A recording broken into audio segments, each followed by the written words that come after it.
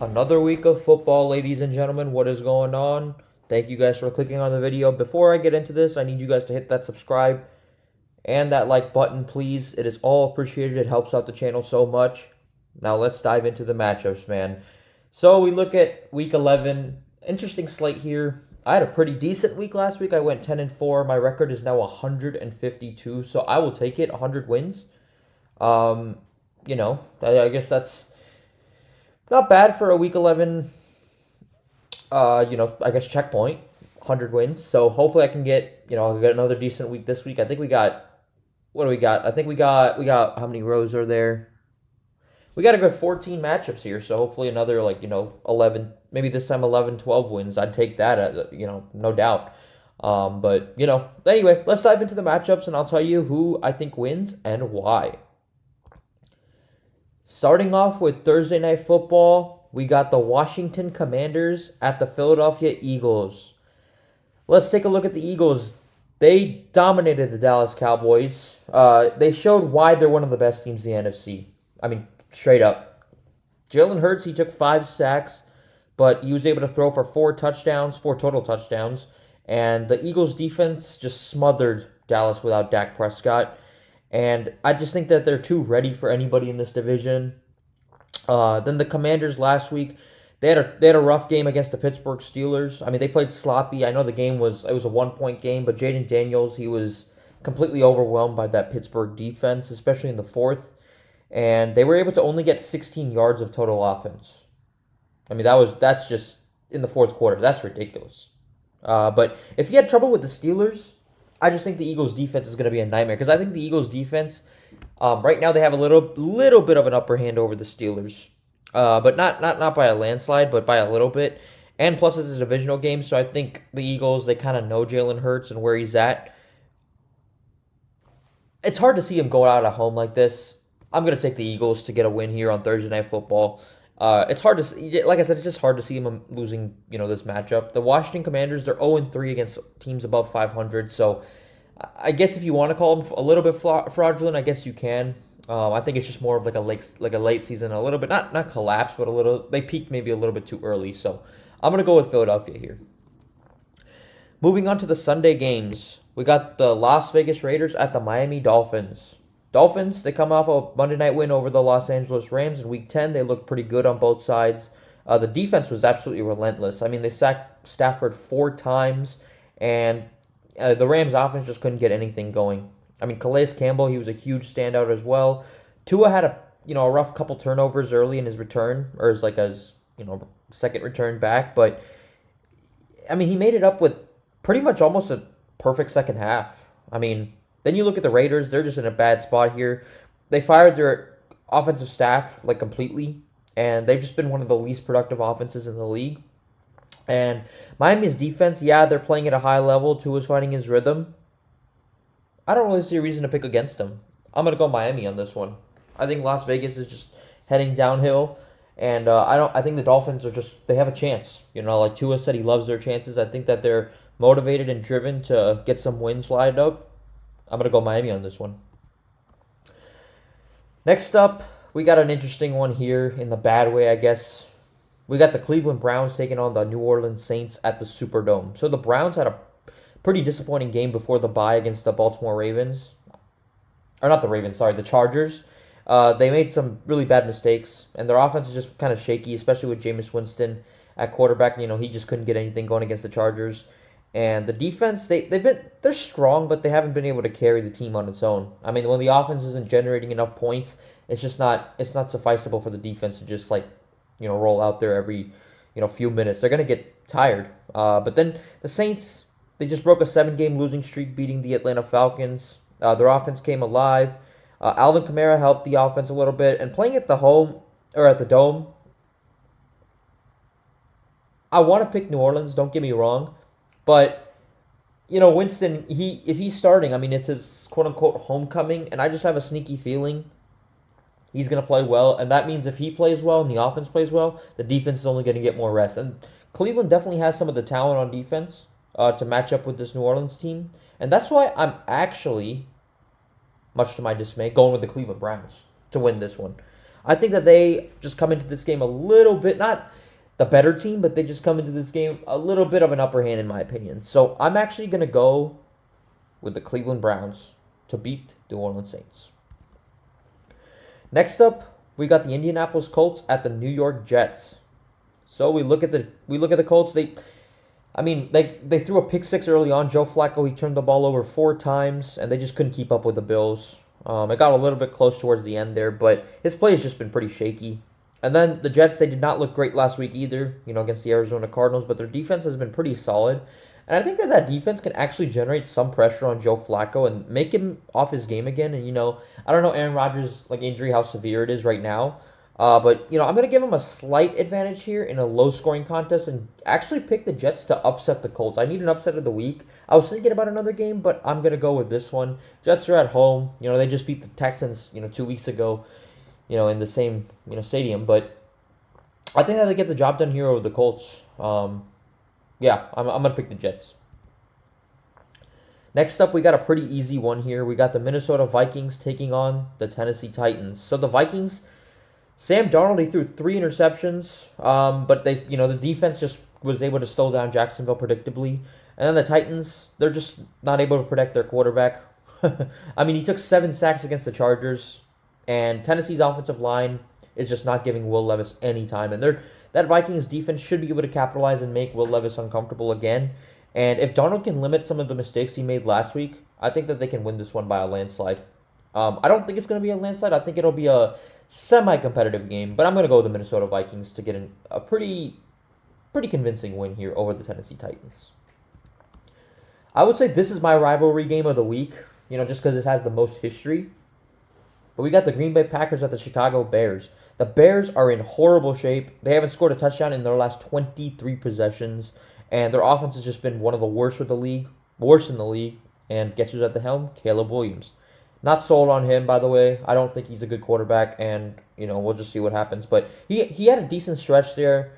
It just looks like it's all coming apart, and especially ever since that Hail Mary against Washington, the Bears have just completely lost their momentum and their lack thereof that they had at the time. But they just lost whatever little momentum they did have. But the Packers, they're off the bye. They're coming off to reset after a tough loss to the Detroit Lions. But they're expected to come out sharper. Jordan Love should be better, and that was just awful weather in Green Bay in that Lions game. And Chicago, they look like a team that's just completely given up at this point. They got 3 points against the New England Patriots. And, the Patriots, Drake May, he didn't have the greatest game in the world, but the defense struggled a little bit with him. And I think Jordan Love should be able to take advantage of that. I'm going Packers on this one. And Packers, they just seem to own the Bears, for a long, long, long time. And I see no reason why that should change. Give me the Packers in this one. Easy one here. We got the Jacksonville Jaguars taking on the Detroit Lions. The Lions are one of the hottest teams in the league. Jacksonville is just steamrolling without Trevor, or getting steamrolled. And, without Trevor Lawrence, I don't see how, they beat this Lions team. Ford Field's going to be rocking. Lions momentum coming off a comeback win against the Texans. To keep this short, Lions are my lock of the week. Easy. Detroit's defense should step up in the second half, just like they did in the Houston game. They held the Texans scoreless. So, Lions in an easy landslide here. Next up, we got one that I actually went back and forth on. We got the New England Patriots hosting the Los Angeles Rams. So the Rams, they had a tough game against the Miami Dolphins. Stafford got pressured all night. The offense couldn't convert on third down, and the Patriots defense is actually on a roll here. So I think they have a good shot to upset the Rams. And, but the Rams are still a good team. They got Cooper Kupp and Puka Nacua now. I think they should be able to just insert their way slowly back in, coming off injury. By a hair, right now, I'm going to go with the Los Angeles Rams. I think that they have the opportunity, a major, they're in major danger. I would put them on my most dangerous list to get upset, just because I think New England, they're only 2 games out of a playoff spot. So, Drake May, he could only get better and better and better, we can only see. But this one, I'm actually going to go with the Rams. Just by a little bit, but I went so back and forth on this one. But I'm picking LA. Next up, we got an AFC North rivalry for the ages. 2 teams that just do not like each other at all. We got the Baltimore Ravens at the Pittsburgh Steelers. So the Baltimore Ravens, they're coming off a comeback win over us. Lamar Jackson threw for 3 touchdowns in the fourth quarter alone. He looks like he's back in MVP form already. The Ravens offense is just rolling right now. The Steelers are also showing why they're tough to beat, especially with Russell Wilson at the helm. I mean, he's undefeated, and they came back from against the Commanders. I mean, the defense shut down the Commanders, and especially in the fourth quarter. I hate to say it, but the Steelers, they do look like a pretty legit playoff team. I mean, this is not a team I'm waiting for their collapse. I'm still waiting for their collapse, but you know, they look like a legit playoff team. I'm not saying they're like a legit Super Bowl team yet, but right now they look like they can definitely make a run for this division along with the Baltimore Ravens. But the Steelers and the Ravens always have good games. I know the Steelers have owned them in recent years. I mean, I think they're 7-1 in their last 8 matchups against them. The Steelers have a good track record against Baltimore. I'm not gonna lie. I mean, everybody, any neutral fan, I guess, would look at this game and say like, "Oh, the Ravens. I mean, they have the MVP, the reigning MVP, probably going to be 2-time MVP after 2-time back-to-back MVP, 3-time MVP after this year if Lamar keeps it up." Pittsburgh and Baltimore, I feel like if Lamar is healthy, if they can remain healthy, the Steelers can also remain healthy. I think this game can go either way. It doesn't matter the record between these two teams. The Steelers have a good track record against Baltimore, especially in Pittsburgh, under Mike Tomlin, that is. And, Pittsburgh's got a quarterback now, and Ravens' pass defense has been a little bit suspect, especially against us. I mean, yeah, not every team has Joe Burrow, Jamar Chase, but Russell Wilson isn't slouching either. He's not. I don't think he's what he used to be, but he can still be very serviceable. And I think he didn't have the greatest game in the world last week, but he made some excellent throws. So I'm actually going to go with the Pittsburgh Steelers here. It's like a when in doubt go home team, and I think both these teams are going to end up splitting. I think each team wins at home. But yeah, I'm going with the Steelers on this one to improve to 8-2. Blah! That's disgusting to say.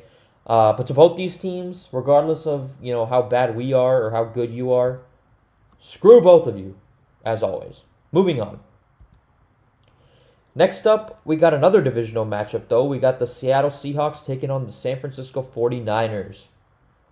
The 49ers are getting Christian McCaffrey back, and he made an immediate impact. I mean, he helped them rack up, I don't know how many yards, but he added a new dynamic to that offense, man. Brock Purdy had his best passing game of the season because of the unpredictability play calling wise. And the 49ers are looking like one of the toughest teams in the NFC. I'm not going to lie. I think that Seattle's been solid, but I don't think their firepower is enough to match San Francisco. But I do think it's a divisional game, so Seattle should be able to keep it close. And I think Seattle covers the spread here. But I think the Niners win 27-24. I think Geno Smith remains in check, but he has a decent game against this 49ers defense because he knows his team now, having been here for, his third year. I think he knows his team. I think that both these teams know each other obviously super well. So I think it'll be a good game, but I'm going to go with San Francisco to win, but Seattle to cover. Next up from the Mile High City, we got the Atlanta Falcons taking on the Denver Broncos. The Broncos' heartbreaking loss to the Kansas City Chiefs. I actually was happy that happened because that raised our playoff hopes. But a blocked field goal ended up costing them the game, and they almost upset Kansas City. But Denver's defense has been very strong, and they should be able to, pressure Kirk Cousins. He's struggled under pressure. Don't get me wrong, but Young Hoku has missed a lot of crucial field goals. He's kind of reminding me on that Evan McPherson, kind of track. But I don't think. What's his name? I completely blanked out, but. Yeah, Kirk Cousins. Sorry, I don't know why I blanked out there. But he struggled under pressure, don't get me wrong. But the Broncos have not looked like a good team. I know they almost beat Kansas City, but that's a divisional game. They know each other well, like I said. That's how divisional games go. But it's just tough for me to think that Atlanta's just going to slip. Even after that loss they had last week to New Orleans. Yeah, they're just having a lot of... They're both having a lot of problems. And Bo Nix, didn't look great last week, but he just almost did enough to win. I usually am a when in doubt go home team, but no, I'm actually going to give the edge to the Falcons here. I think Kirk Cousins bounces back. I think, I mean, this is actually a tough one, tougher than you might think, but Atlanta just looks like a team that just is trying to bounce back at this point. I don't know with them or the Broncos, to be honest with you, but yeah, the Broncos. I mean, they both these teams are not horrible, but I don't think it's gonna be the greatest game in the world. Give me the Falcons though. Next up, I would probably choose this as the game of the week if I'm being honest with you. We got the Kansas City Chiefs at the Buffalo Bills. So the Bills had a pretty good defensive showing against the Colts. They picked off Joe Flacco 3 times. He had a pick 6 as well, but Josh Allen has been turnover prone. I'm sorry, but that Bills defense is just playing at a high level. They're nearly unbeatable at home. Kansas City, like I said, they got a narrow victory against Denver last week, but they needed a blocked field goal. But that is a divisional game. But Mahomes is a threat to the Bills in the playoffs. In the regular season, Buffalo actually does give them a great game, and they actually end up coming on top. So while Mahomes is and the Chiefs are actually a threat, Buffalo's defense in a tough atmosphere, I think this is an opportunity for both teams. The Chiefs, a lot of people are saying they're the worst undefeated team ever, blah, blah, blah. If they win this game, they can really show that they're legit. I think they have incredible motivation to show that they're legit. But Buffalo, their defense should give them an edge here in what could be a playoff atmosphere. So I'm actually going to go with the Buffalo Bills to get a home win here. To prove it, they're going to be 9-2, I believe. So, something to tip your hat to Buffalo, man. They have struggled a little bit, in recent weeks, but at the end of the day, they're bouncing back, and that's what's important. In Kansas City, I think that they really want to prove that this is a game that they prove, I guess, that they're legit. But this one, I'm actually going to go with Buffalo. So they're going to knock off the undefeated Chiefs. Next up, we got Sunday Night Football. We got the Cincinnati Bengals taking on the Los Angeles Chargers. So we look at the Bengals. Last week's loss against the Ravens was brutal. We had a 21-7 lead, and the defense just completely collapsed in the second half, especially the fourth quarter. The Ravens marched all over them. They got a total of 230 yards and 3 touchdowns. It's kind of like just deja vu with this team and their defense just finding new ways to lose against the Ravens. I mean, the same thing happened in Week 5. And, Joe Burrow went off for 428 passing yards, 4 touchdowns. Jamar Chase was an absolute monster. He got 264 total yards. He had 2 or 3 touchdowns, I believe. And the offense just did its part. But some questionable deep throws on 3rd and 4th down, I just did not like those play calls. I get the desire to go for it. Don't get me wrong, but how are you just gonna feed Jermaine Burton twice on deep go balls? That just doesn't make sense to me. But in crunch time, we need smart football, not reckless football, and that's what we did. But Chase Brown's fumble just completely shifted the momentum. You look at that play. Anybody who watched the full game, that fumble completely changed the momentum of the game. I mean, the Ravens got a touchdown immediately after, and the momentum just completely sunk. I mean, the Bengals were about to go down maybe for a potential 28-7 lead, but that fumble just did not help. It shifted the momentum, and the Ravens just were able to capitalize, because that's what good teams do. But now it's time to look forward, and this Chargers game is an absolute must-win. If Cincinnati wants any shot at salvaging the playoffs and salvaging the season. But they've showed a lot of vulnerability against high-powered offenses. And the Bengals offense is just like that, especially with, Burrow, Chase. They look in sync. The offensive line has been kind of iffy recently, but they're getting some dudes back. But if they can protect Joe and, give him a chance to make his plays like they did last week, and there was a roughing call that wasn't called. It wasn't just the pass interference and the holding or the face mask that wasn't called. There was also a roughing the passer that should have been called. But they have the weapons to expose some weaknesses in that Chargers secondary. But the Chargers have actually not faced an offense as dynamic as us. But their defense has been coming to play in recent weeks. But if the offensive line, they can protect Joe, give him a chance to make plays, I see no reason why they can't win this game. Especially if the defense can kind of step up at crunch time. If they can, The Ravens, they got at the end of the day, they got a 2-time MVP in Lamar Jackson. You're not going to find those all the time. And Justin Herbert is no slouch either. Don't get me wrong, but they have not faced an offense as this dynamic. But this one's going to be a fight, and I'm not happy with this organization right now because just how they've addressed the needs or the lack thereof addressing the needs. But I'm trusting that Joe and the offense will show up big. The defense will finally come through, and they are competing with, honestly, the Chargers even, but the Colts, the Broncos. I just trust that they're going to come out, and it's all about pride at this point. The Bengals fans, much like myself, we're tired of seeing this team fall short when it matters most. And this is the chance to right the ship, one of the last chances to right the ship. Knowing that this is a make-or-break game for the Bengals, and they need this win much more than the Chargers do at this point, I'm going to pick us to win with just the expectation you should win because it's your last chance. Heading into the bye week, you do not want to go 4-7, and there's no such thing as kind of like losing. Like, if we lose this, then technically we can still make it all that. No, this is a must-win. So I'm going to trust that we do that in this one. So I'm unhappy with the organization, but I'm just going to trust that we go out and we get the job done. You shouldn't say anything bad about Texas.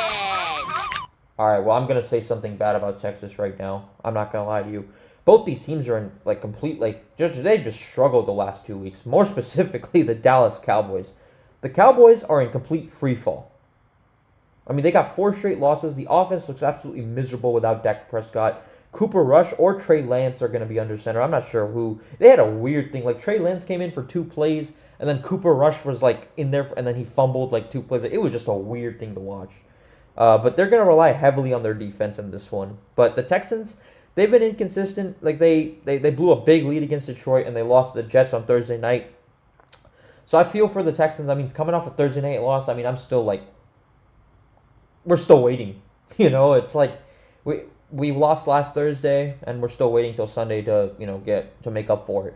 Texans, they lost on Thursday, then they lost on Sunday. That's just got to be painful for the Houston Texans. But in the Battle of Texas, the Texans have been inconsistent as well. I mean, they've showed some strong flashes. C.J. Stroud actually did have a decent game last week, but he just struggled a little bit in the second half. And the offensive line did not play great in the second half. They gave him actually good protection in the first. But Cowboys are just in complete free fall mode. And in this all-Texas matchup, I'm just going to pick the team that just looks better. I'm going with the Houston Texans on this one.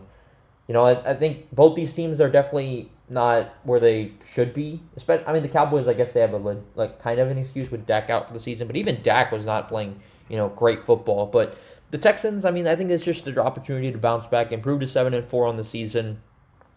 I'll say they do it here and they get a win here over the Cowboys. I think it'll be semi-competitive, just like I said, some of the other games. But I think the Texans, they're just hungry for a win here at this point. But yeah, I'm gonna go Houston on this one. And that's going to wrap up these picks, guys. Thank you guys for clicking on. I really appreciate it. You guys have a great one. Let's have another great week of football. Hopefully I have a better week of football with my team winning on Sunday Night Football. But you guys have a great one, and I'll see you guys next time. Subscribe, comment, like, and have a good day, everybody.